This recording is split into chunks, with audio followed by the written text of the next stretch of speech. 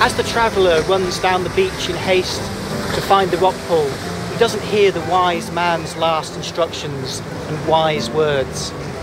It is not about getting, but creating the right conditions for your dreams. Many months pass by, and the traveller returns again to the wise man's cave, really cross and annoyed.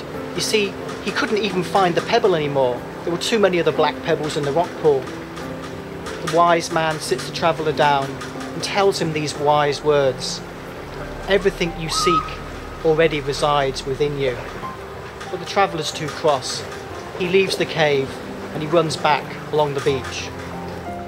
So time passes by and the traveller decides to live at the end of the beach, and he builds a small shelter at the edge of the rock pool. Sometimes he returns to the rock pool to try and find his black magic pebble. One day, while the traveller is searching for his pebble at the bottom of the rock pool, he sees his reflection staring back at him, and the wise man's words resonate inside his head. So, days and months passed by, and the traveller eventually gave up on his struggles and lived a more peaceful life by the side of the rock pool. He would build small wooden rafts, and children would come down during the holiday season, and he'd pull them across the rock pool, and they'd pay him a small fee. In the evening he would build amazing sculptures from pebbles, and people would throw money into a hat that he'd leave by the side of the pool. His life was filled with more gratitude, and he was more aware of just living in the now.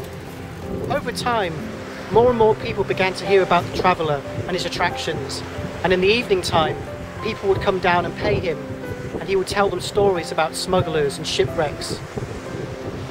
One night, as the traveller slept in his shelter on the beach, there was a terrible storm. The storm was so ferocious, the traveller could hardly sleep. But when he woke in the morning, to sunrise, he found an incredible sight by the side of the rock pool on the beach. The storm had blown a large boat onto the shore. So before long, it's clear that nobody's coming to claim the boat. So the traveller decides to repair it and paint it.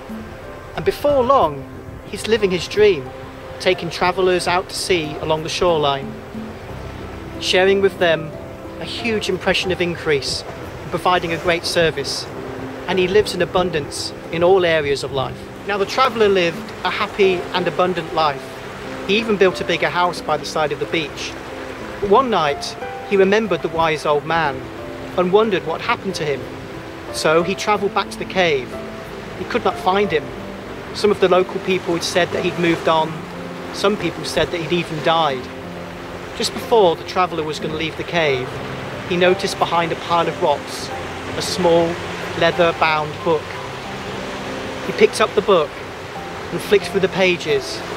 It had been well read, but inside he found that the wise man had made notes about all of the wisdom that he'd shared with people. And the traveller decided to take the book back along the beach and make a point of sharing this wisdom with as many people as possible, providing a great service and constantly living in a state of thankfulness. So, what do you think the pebble and the rock pool represented? Well, the pebble was a passion, vision or dream. The rock pool was the subconscious mind. And your level of awareness regarding this great truth will determine your results. So, the big question is, can you change your situations and circumstances? The answer is, yes you can.